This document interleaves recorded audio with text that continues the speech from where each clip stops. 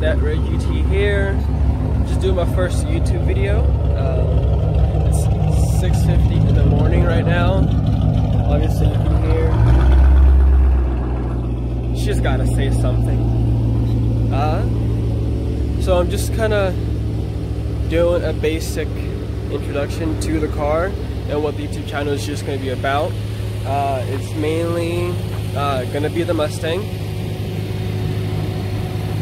Long-term goal-wise, I am trying to build the car, but at the same time, I'm not sure how long I want to keep it for. So we'll see what we can do with it. The main goal was to trade the car in for a Z06, but after many votes on Instagram, everybody wanted to basically see the 3-valve build. And honestly, I like the color, so it's not all. What is up, guys? Thatraregt GT here, doing the first YouTube video, and I decided to just do a review video for now. So just kind of a basic walk around the car, and then just tell you guys exactly what's done to it so far. It's mostly stock, believe it or not, but it's slowly getting there. I actually went through a motor back in February. Had a slight leak in the old one. Never noticed it until it literally started knocking, so that was fun. But anyway, to start off with, this is a 2010 3-valve. It is a sunset gold metallic. It's a pretty rare color on the Mustang.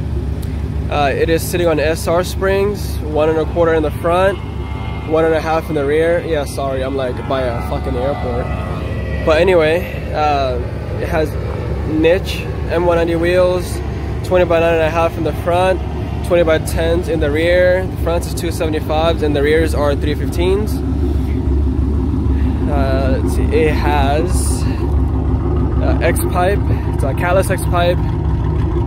No resonators, no mufflers, so it is basically your one-of-the-mill Mustang that's straight pipe. I'm sure you can fucking hear it.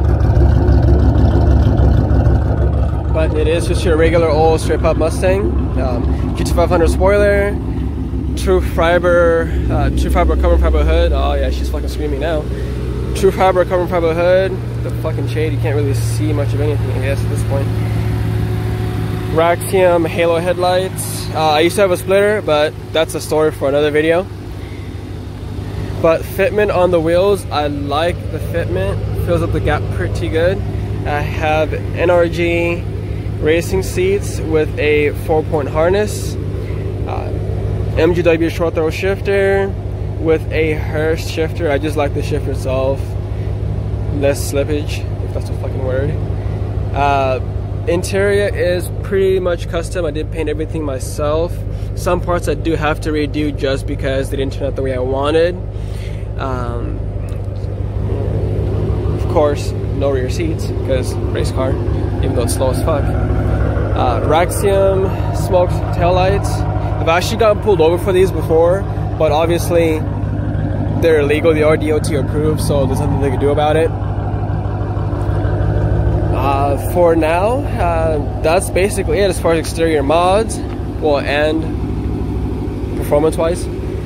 I do also have 34-pound injectors on the car with just a run-of-the-mill 93 tune, so it's nothing fancy. The car is not fast in any form or fashion. But you guys can definitely check out my Instagram page of Thatraregt GT. It's actually Thatraregt_GT.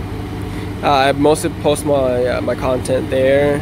This YouTube channel, I'm just giving it out a try to see if people will like just the build on the car itself. So long-term goal-wise is to build a motor, because I was actually not even intending on keeping the car at all. I was looking to get a Z06, but shit's expensive, and people actually wanted to see a 3-valve build, surprisingly, so that's one of my main reasons I wanted to do this. But for now, I do need to replace the front bumper. So again, that splitter, that's another story for another video. But I am getting a new front bumper. It is going to be an aftermarket bumper. Most likely getting a carbon fiber wing as well. And I am also gonna get Ford Racing hot rod cams just to start off the build here, performance wise. Eventually I do want to work my way up to a Department of Boost supercharger kit, but that's much later on after I get Ford's internals.